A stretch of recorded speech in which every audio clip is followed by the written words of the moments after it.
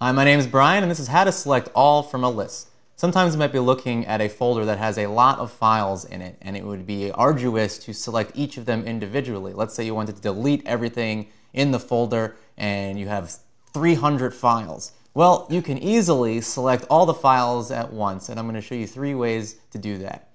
The first way is you can go into your folder, and then go up into Edit and select All. That selects all the files, and then you can do whatever you wish with them, move them, delete them.